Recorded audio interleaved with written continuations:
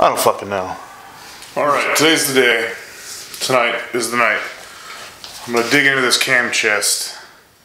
I have my service manual, so I should be alright.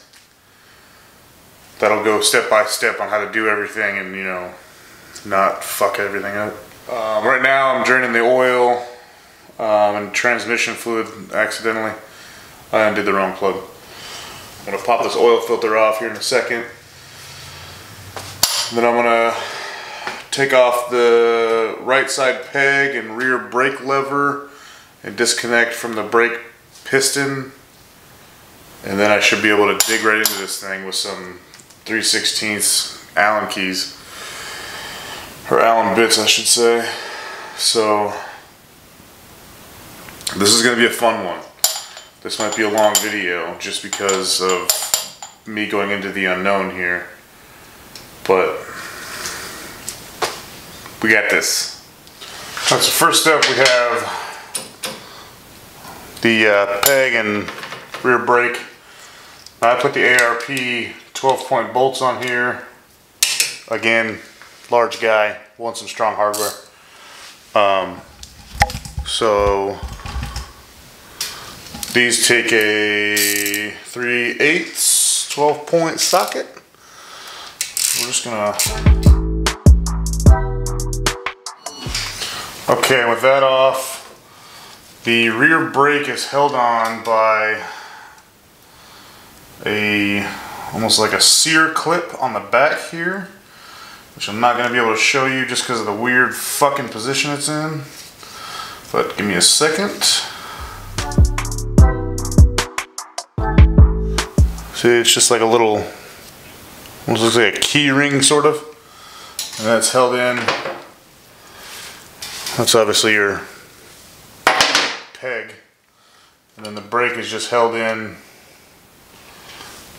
This is your lever. There's a little slot right here where that pin goes in, and then there's the hole on the other side for that little ring sear clip type thing, and that just pops right in there. And just set your brake piston up there, out of the way.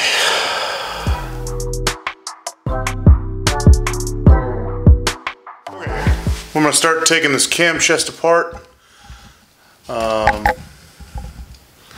As you can see, I made a little diagram with my great artistic skills of the actual cam chest cover, so I can place the bolts into their coinciding hole. I do think I'm going to get the ARP hardware kit for this, but just in case I don't for some reason, I have this to fall back on. And the only thing in the service manual it says is to undo these in a crisscross pattern, just like everything else we do with the engine. So I'm probably going to start here, just 1, 2, 3, 4, blah blah blah, all the way around. I am going to do like the same thing as we do with the engine, you know, half here, so on and so forth until the whole thing comes out at once. I don't want to be taking one bolt out at a time. So, cue the time lapse.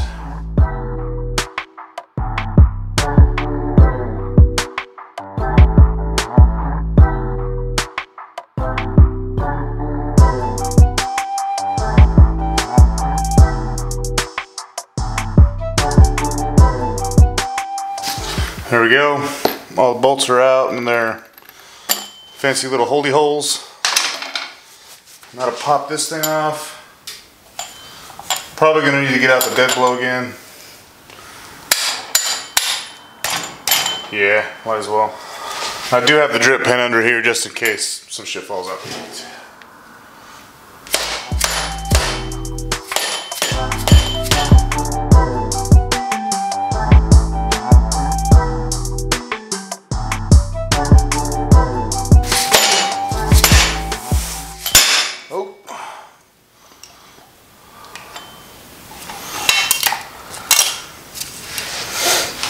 There we go.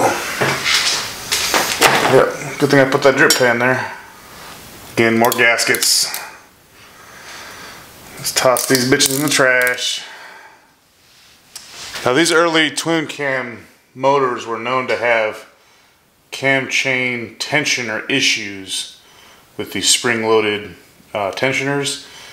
These shoes were known to go bad fast, and if you were lucky, you would get about 30,000 miles out of one. Like I said, this bike's about almost 40,000, so I'm very surprised at how good a shape that is in. I guess I got lucky and got a really good motor, because this thing is in really good shape still. I'm gonna replace it obviously, but yeah, it's in very good shape. Actually, everything in here looks like it's in pretty good shape. I definitely took the cam chain tensioner off wrong, but I got it off. This thing literally fucking exploded into like 5 pieces. So yeah, I would highly recommend doing that the correct way and not the way that I just did it. I'm getting a new one of these anyway because this thing needs replaced. Like I said, it's been in here for, you know, God knows how long, and these things aren't supposed to last that long anyway. So, what can you do? Ensure the camshaft primary drive chain, this one, is reinstalled in the same direction of travel. Mark one of the link plates with a permanent marking pen or a scribe. Get my handy marker here and mark arrow. I could be doing this wrong, so we're learning together. Loosen the bolt securing the crankshaft sprocket. So this is the crankshaft sprocket. And now there is a tool you're supposed to use to wedge inside here. I don't have one, but I have this tool that I used when I did my chain conversion that locked the primary chain. So I'm just going to kind of wedge this in here somehow and hope that it works. I think it might, but I'm going to be using an impact anyway, so it shouldn't have too much bullshit spinning. So let me get that set up real quick. Now before you get all high and mighty telling me I'm not using impact bits on this, just remember, I don't really fucking care, because the only ones I have are metric and they don't fit in here.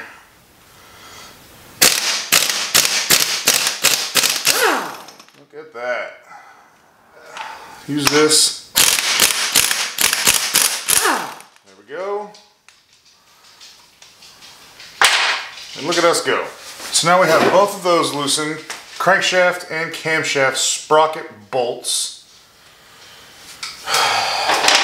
If you're paying attention along in your books, we're on page 159, figures 206 through 213.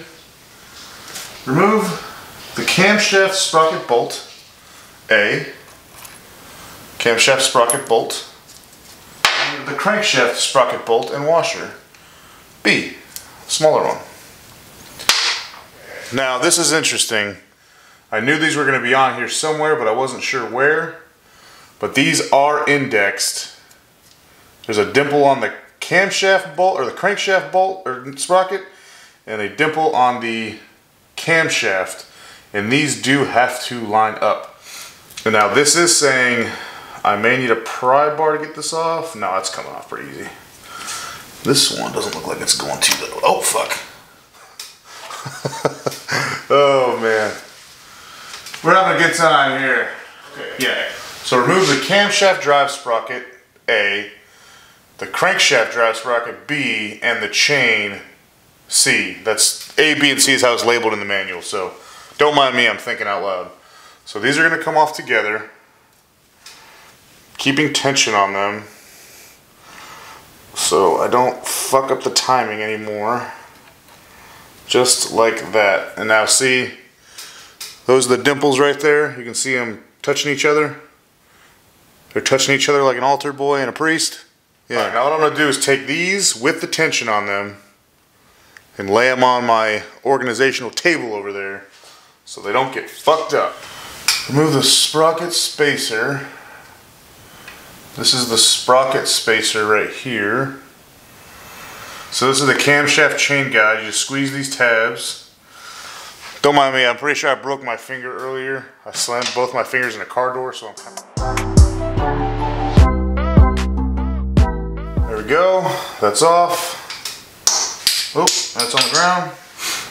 Alright guys, that's going to be it for the first Camchest video.